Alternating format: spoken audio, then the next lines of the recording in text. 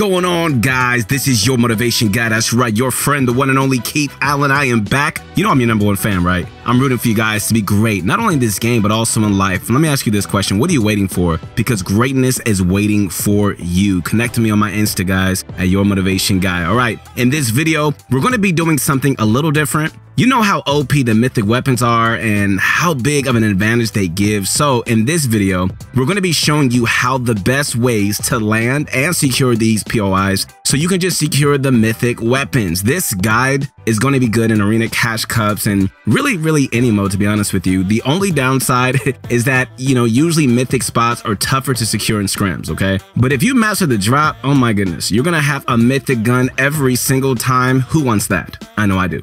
Alright guys, be sure to like and subscribe today and quickly leave a comment telling me which of the new landing spots is your favorite so far. Alright guys, Bunch of Crunch Army, where you at? Here we go. It's time to sit back, come on, relax, and grab some of my favorite candy. Everybody scream this out together. It's that Bunch of Crunch. Now let's go. Let's get this going.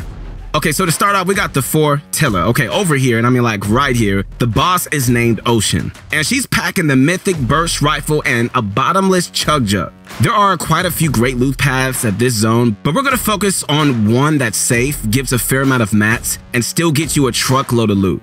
Alright, so our landing spot is going to be the turbine on the southwest island. Okay, so make sure that you're high enough so that you can land and just get the chest up here. After that, use the zip line to immediately drop straight down. Got it? Break through this red shed for another chest. Now, you don't have to do this, but once you pick that up, I suggest that you just farm these short metal fences for some quick mats. These fences are very efficient and can really get you the mats that you need just in case. Okay, but straight ahead of the shed that you just looted is a motorhome that you could just destroy for another chest. And after you get that, don't go any further, but instead look right and place a ramp to jump into this window for, you guessed it, another chest. Yeah, it's crazy. Once you get the chest, destroy the blue wall, and you're gonna see another blue wall in front of you. Smash through that for 2 more chests, all right? Break through the next blue wall in front of you, then jump across to the next building and into the window for another chest. Okay, so if you want to keep looting, you can continue ease for a couple more chests, but at this point, your loadout should be pretty strong enough for you just to fight players and really just start looking for the boss. As for where Ocean spawns, we usually see her swimming in one of these few places, underneath the chopper spawn on the West Island rooftop, or just hanging around in the middle buildings. It's honestly kind of hard to really find her here sometimes since it's just so cluttered, but either way, hey, check these spots, and if you still haven't found her, check other spots and just try to listen for her call out. All the bosses have their own distinct voices, so if you could just pay attention, you can find her that way.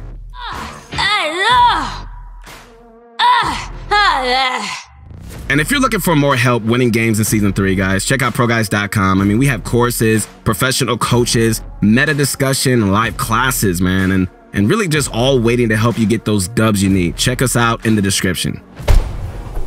Some kids got the grapple and just dip typing. No, they're fine. Can you go underwater and just like crack it, for example? Yeah, no, I don't know why you. Yeah, there's a reboot gun in the water that you can't use it. But we gotta move on. Next up is the Authority. And just like with the last location, our plan is to just loot up first, then either eliminate real players or look for the boss. But at the Authority, Jules is the head honcho over here. She drops a mythic drum gun, glider gun, and of course, access to the vault. Now, this is a place, that's pretty much just a remodeled agency, so a lot of the same chests and looting strategies are still in place from last season. And my favorite has always been to start from the basement. It's also the favorite of a lot of our pro guide coaches who, by the way, can just help you guys, find your own loot path for any spot on the map you need. So bad. Oh my god, yes, a f***ing good shotgun, let's go. Why is this guy just flying in? But anyways, alright, on to the east half of the building. There's a short tunnel that you can access from both the north and south. The plan is really to try and have a low enough drop so that you're barely touching down this tunnel. But when you do land, first head into the door and look to your left for a floor loot that sometimes spawns. Pick it up, whatever's here, then just keep going forward to get your first chest, alright? The one visible behind the vent. Break through the little fan door right here, and right away, place a ramp to destroy the upper vents next to you for another chest. Okay, gather the rest of the floor loot, go to the end of the hall, and on your left, where the turret is, you want to place a wall ASAP, all right? Once you've got that wall down, edit through while just keeping out of the turret's line of sight. If it notices you, back up and just try again. But once you've made it in, okay, drink any minis you might have, then just break up the slurp kegs and then get the chest.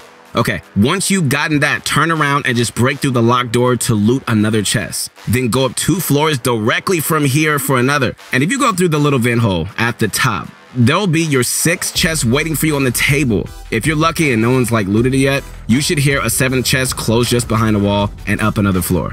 But at this point, you should be more than ready to start fighting for the vault key. If you're not, you can always just head back outside, disguise yourself, and just start opening the locked henchman chest, starting from the one you left in the basement, all right?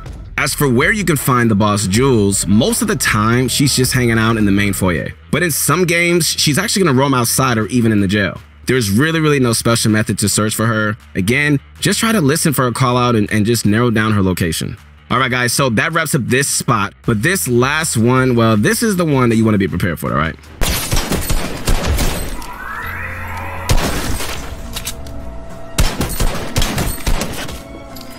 Bro, what? Why is there P90s laying on the ground, bro? Cabbage, coconuts? Peppers? Yo, backpack full. Whoa.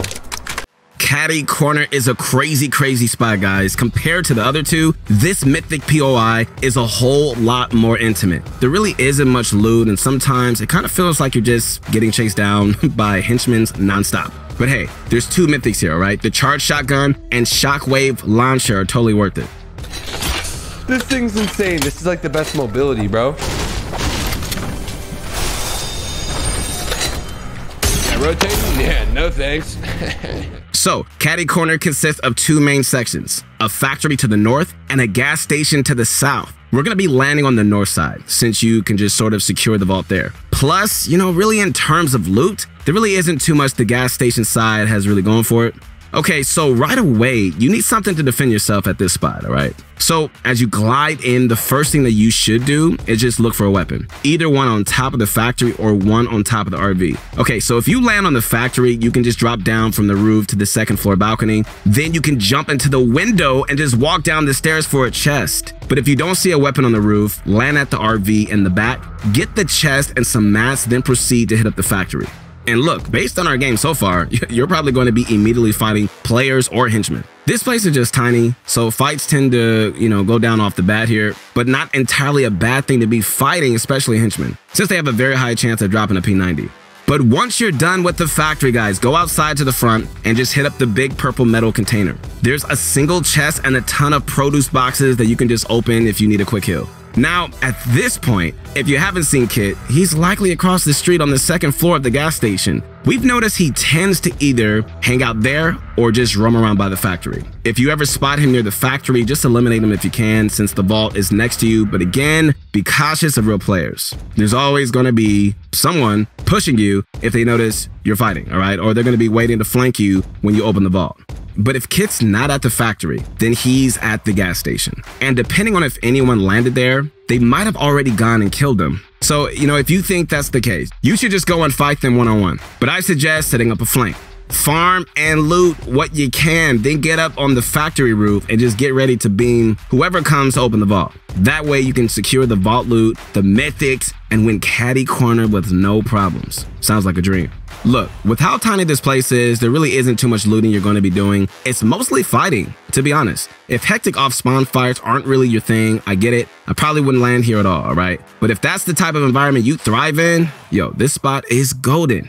All right, guys, once again, this is your motivation guy. That's right, your friend, the one and only Keith Allen Lowe. Hey, this is going to be an exciting season. Take advantage of it. This is your time to shine, my friends. This is the moment that you've been waiting for, all right? I believe in you guys, and keep going, man. You're going to make it. Thanks for watching. I really hope you enjoyed learning these loot paths. Be sure to drop a like on the video and check to see if you're subscribed. If you're not, what are you waiting for? You got to do that immediately. We've got a lot more amazing Season 3 content coming, so make sure you don't miss out. Peace.